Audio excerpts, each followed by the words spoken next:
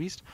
And the wildebeest showed a sort of display of its lack of intelligence, if you would like to call it that, because it sat alarm calling at the warthog for I don't know how long, even though the warthog is absolutely no threat whatsoever. I think it just saw that backlit hare walking through the grass and, well, thought that it might be a predator, and therefore decided it was going to alarm call and cause massive panic amongst the entire grouping of animals that we have here. All the waterbuck had to shoot upright and stare in that direction. All the impalas bolted upright, and the rest of them all realized it was a warthog. It didn't alarm call at all, but, well, the wildebeest, unfortunately, not so intelligent. Now, what's quite nice is there's 2 male impalas actually busy grooming themselves right on the right of the herd, Craig. I don't know if you can see them there. There we go, those 2 there. And it's quite nice to watch. So with these impalas, it's one of the few sort of traits that they have that is quite unique to them, is that they allo-groom one another. So you won't find this that commonly in a lot of the other antelope species, where 2 males will groom each other. You can see they're using those comb-like teeth just to run through the fur and make sure that the coat is in perfect condition, especially in areas that are hard to reach.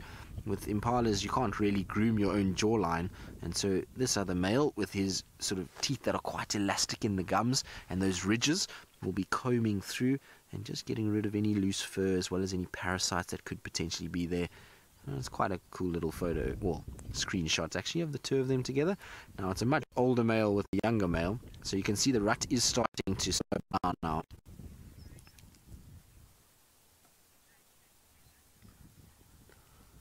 So Amanda, you're wondering if they break up into groups or if they stay together throughout their lives. Now, I suppose I hope that you're talking about the impalas. And, well, Amanda, they have quite an interesting sort of social structure. They are a herd animal, and they'll spend most of their time sort of moving around in herds. But the herds will vary quite a lot depending on the time of the year. So now that we've kind of just finished the rut, so we've just finished that period where the males are chasing females around because the females have come into heat, we'll find that the herds become quite mixed, and you'll find males, females, all kind of mixed in together.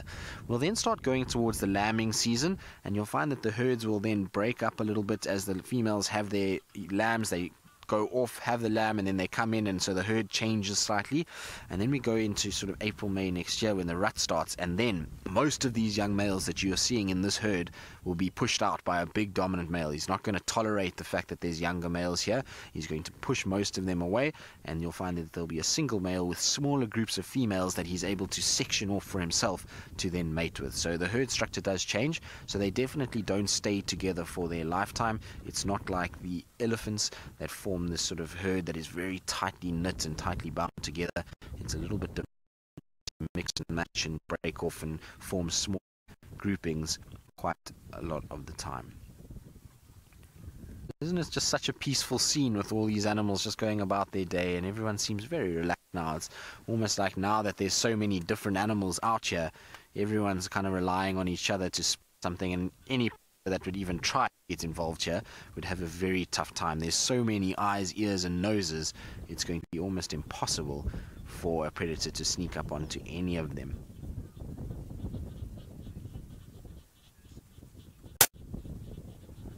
So, Ash, you want to know why some of the horns are more curved than others?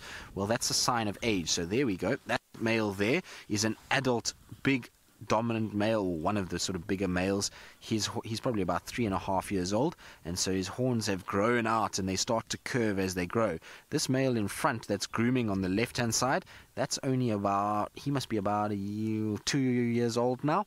So, well, not just under 2 years, and he will be 2 years in November around that time. So his horns are still developed, still growing. So those are the young adolescent horns, and as they get older, this curve then starts to develop, and so that's why you're seeing different sort of lengths.